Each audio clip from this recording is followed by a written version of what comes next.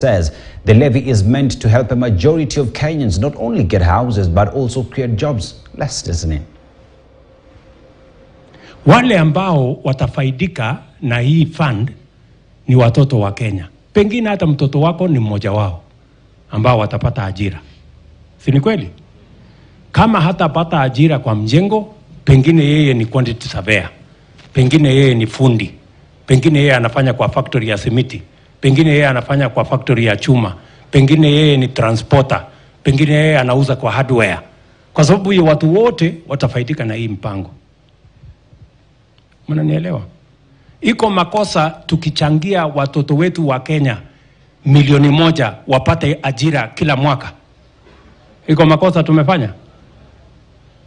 That is all we are saying. Ili huyu mjamaa, si mmesikia huyu mungwana? Huyu mungwana ni mtu wa jua kali. Huyu namjua. Saa hii ako na nyumba pale Park Road. Mahali wadosi wanakaa, hata yeye ako hapo. Kwa sababu ile nyumba anaishi tumepunguza gharama ya kujenga.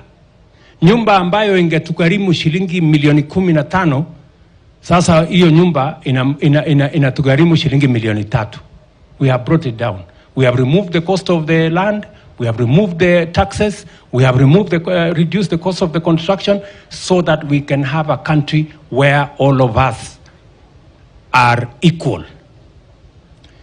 Na unajua mimi sitaki kuwa mtu muongo. Nilisema tutapanga ajira ya vijana wetu. Na hiyo ndio mpango. Tupange ajira. Na nilikuwa na hawa watu wote. Tulikuwa na wabunge hawa. Si tulisema mheshimiwa tutapanga ajira ya watoto wetu. Sasa msiniruke. Tuko pamoja katika hii safari mpaka tupange ajira ya hawa watu wa Embu. Watu wa Embu tunaelewana? Tunaelewana?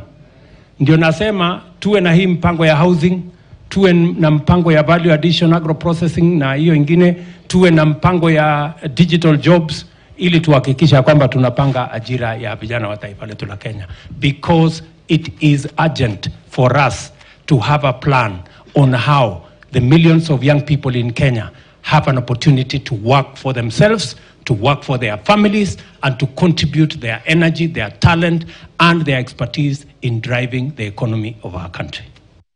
The Azimio la Umoja One Kenya leadership is attending a prayer service